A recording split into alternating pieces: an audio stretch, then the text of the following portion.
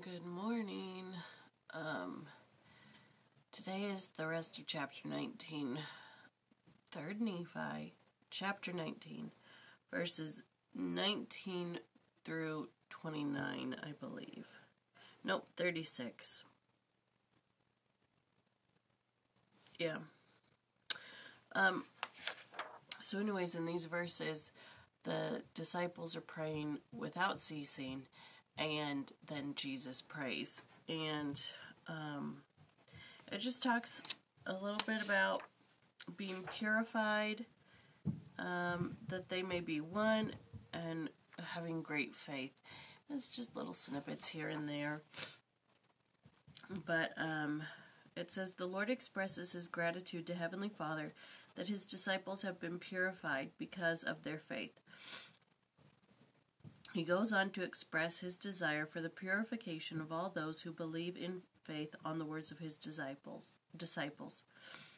Purification, the process of becoming clean and holy, is made possible through the atonement.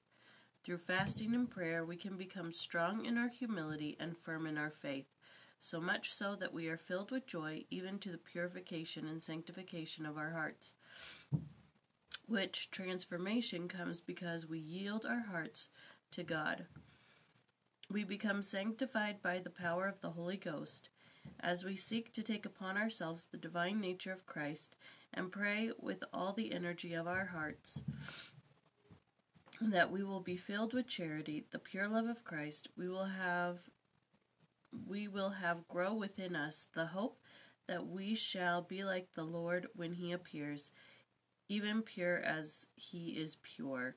We can be purified by the Holy Ghost as we exercise our faith in Jesus Christ.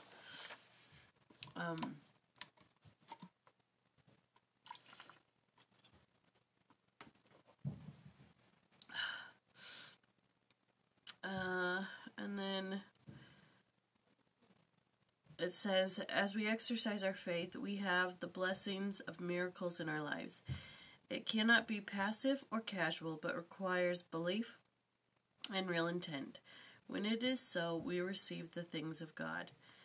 And then it gives some concluding thoughts, which I'm going to share, because my head hurts, and I'm a little foggy, and this isn't going to be great, but if I just read it, you'll get something out of it. Fingers crossed.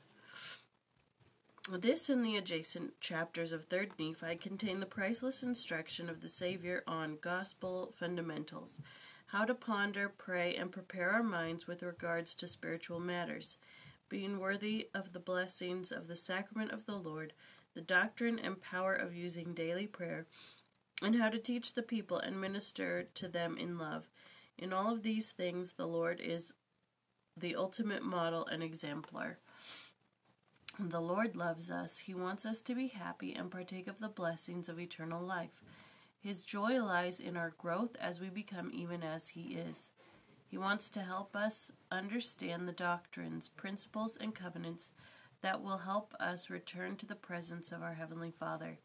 This is why he takes time to teach us and commissions others to do the same. He realizes that it is a process and that we have to do certain things through our own agency in order to partake of the blessings of the gospel teachings. Blessings of his gospel teachings. If we draw on the powers of heaven through prayer, we will be protected and blessed in all that we do. And I liked that little part, that it is a process. He realizes that it is a process and that we have to do certain things through our own agency. All right. 3rd Nephi, chapter 19, verses 19 through 36. I'm going to go take some medicine.